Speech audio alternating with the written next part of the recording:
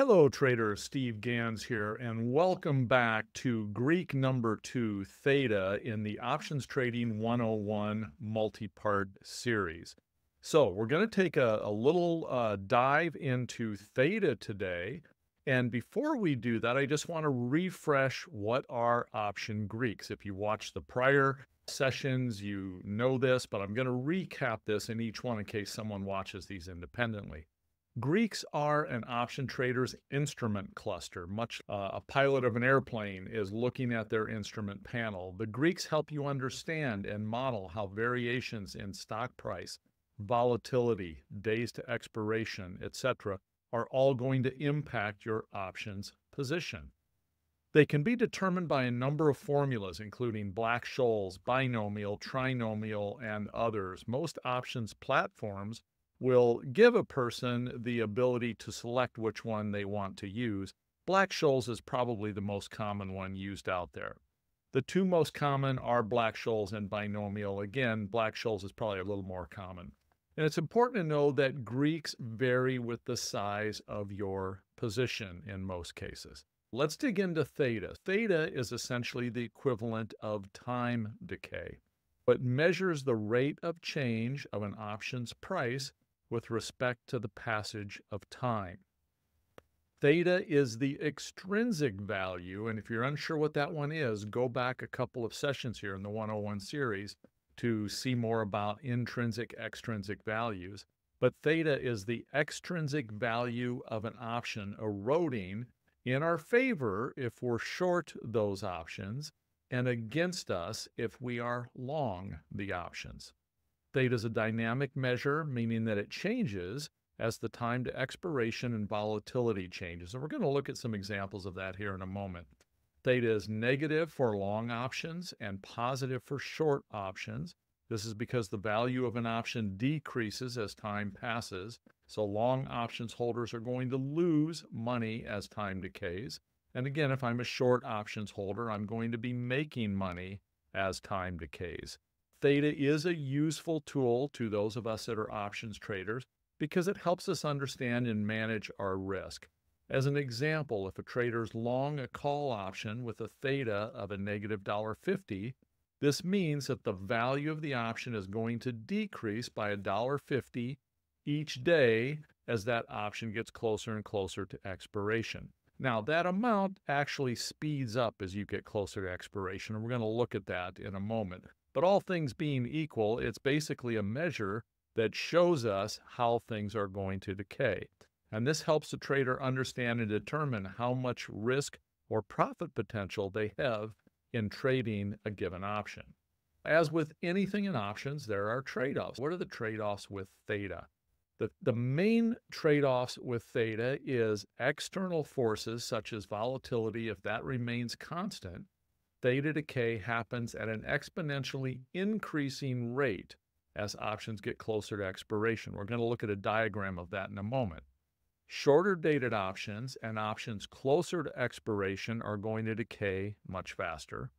The trade-off is that these closer dated options have much higher gamma, and while we haven't covered gamma yet, we're going to do that in a subsequent series. That's essentially the rate at which the underlying price movement will impact the option's price.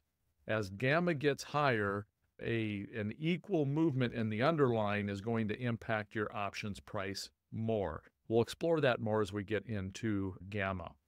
As an option gets closer to expiration, there is less extrinsic value in that option. So nearly all options price movement becomes more directly related or directly correlated to the movement of the underlying symbol, which essentially means that the options price is going to move more in sync with the price of the underlying asset as that option decays and gets closer to expiration. Again, theta essentially equals time. The theta value tells us how much decay is happening per day. A theta value of 450 means the position is decaying at the rate of 450 a day, assuming all else is equal. And this is what that decay curve looks like. The closer you get to expiration, this is time to expiration, the closer we get to expiration, the faster that's going to decay. It may be 450 per day here, and then we get to the next day and it may be $6, and then we get to the next day and it may be $9. The closer we get to expiration, the faster it decays. The main reason for that is the closer you get to expiration, the less time there actually is for things to impact the price of that stock and therefore the price of its corresponding options. Okay, so now I want to go and essentially go to the lab, which is OptionStrat, and I'm going to open up an OptionStrat position here, and we're going to take a look specifically at Theta and see what happens with Theta. In this particular position, I have modeled being short put, and if I look at Theta, I can see that my Theta is a positive $9.15. So that means at this point, this option expires February 14th, which is 36 days in advance. At this moment, this option is decaying, all things being equal, at $9 a day. So if I am short this option, I'm essentially picking up $9 a day, but that's going to accelerate the closer that I get to expiration. And we'll see here, if I go and I move this bar, we can see how that moves, that Theta decays. This T0 line is decaying in our favor. And if we come back and take a look here, we can see that while this is 36 days out, if I go roughly halfway here of, let's see, halfway is going to be about 18 days. So if I go 18 days, we can see that I've decayed a little bit, but in order to get halfway through my decay, which is the dotted line here, I'm going to be much, much closer. I'm only going to be, in this case, about 28 days in. So this other half of the decay is happening within the last 8 days. So we're basically seeing how the decay happens now much faster as we get closer to expiration. So now that we have a sense of what happens if we are short an option, let's see what happens if I were long, in this case, a put. I could come in here, I can change this to being long a put, and we can see here that if I'm long a put, I'm essentially paying $9 a day to keep that put in place. So I have to recognize and understand that if I think Apple's going to go down and I go and I buy this put with the thought that Apple's going to go down, if it doesn't start going down fairly quickly, I may want to rethink my strategy or close out that position. Because again, the later we get into that position, the faster it's going to decay to where it finally gets to where in the last few days of that trade, it might be decaying by the rate of $15, $20, $50 a day.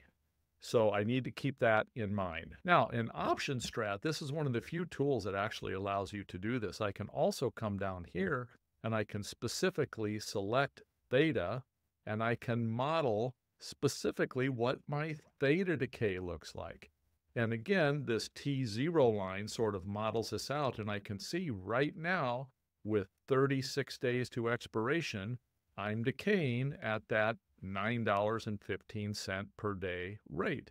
But as we get closer and closer to expiration, we can see that Theta decay increases dramatically.